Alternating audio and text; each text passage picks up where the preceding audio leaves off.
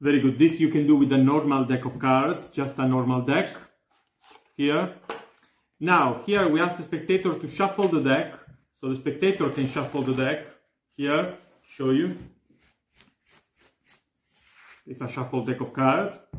Now I try to memorize the cards in groups. So here is 1, 2, and yes, 3, 4, 5, 6, 7, 8, 9. Okay. So now here I have memorized the deck.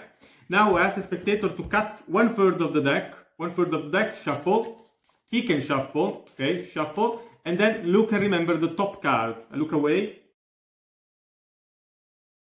And then he puts back. Then he cuts half of this and put on top. So we don't know how many cards he cuts.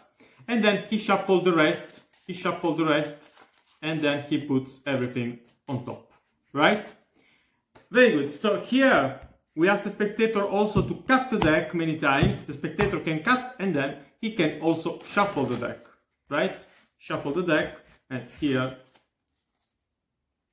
it is impossible. Now I have to reconstruct the shuffle. You remember the free packet that he has done. Now I try to reconstruct the shuffle. Let me see. So yes, it's one packet.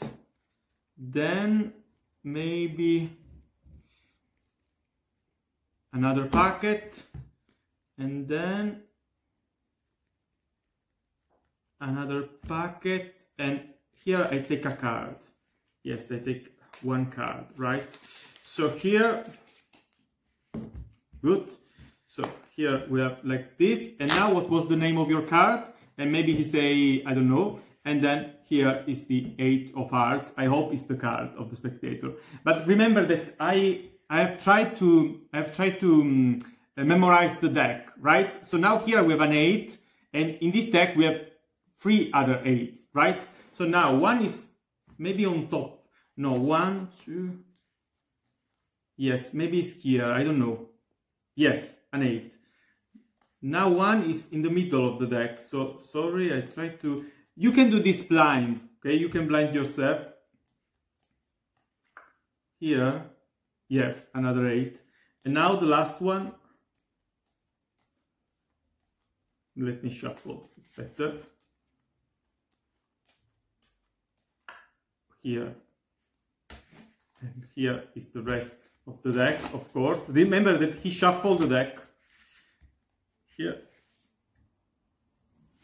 No other 8, and yes, the last 8. So here we have the 8.